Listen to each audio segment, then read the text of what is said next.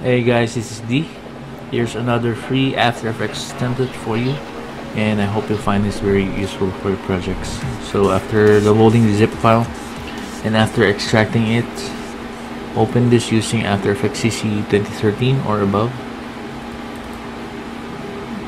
Since I'm using the latest one, it will ask me to convert it. Click OK. Once opened, from here you can change the colors. Select this layer first and go hit your Effect Controls tab. So from here you can change the tint color of the particle effects. Something like that. And you can also change the background color.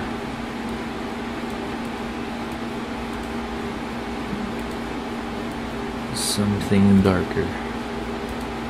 And for your text placeholder, just go here, and I have placed the font link in case you will be using this font, or you can use your preferred font or something similar. You can type in your text here, and you can move this around. Select this tool first and move it to your preferred position.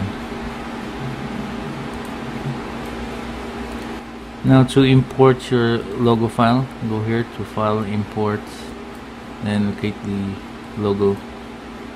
The preferred format would be PNG or transparent. Click Open or Import. Then click and drag it here to your main composition. Then you can turn this off. And select this layer first. If you want to change the size, hit S on your keyboard and change the values. And center this like so. Also take note, if you're importing an image file, turn this on and this to make it work. So as we can see in our main composition, it will update.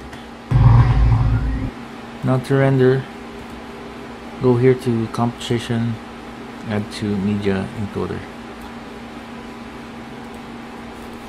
Inside Media Encoder, you can change the settings from here.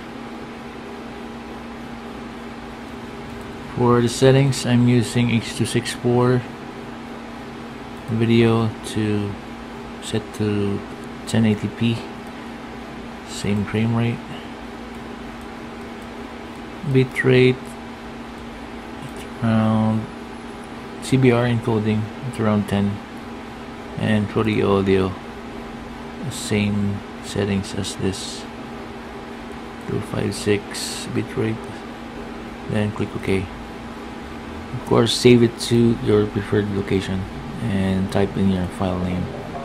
Then click Save. Then click Play. So that's it. Hope you find this very useful.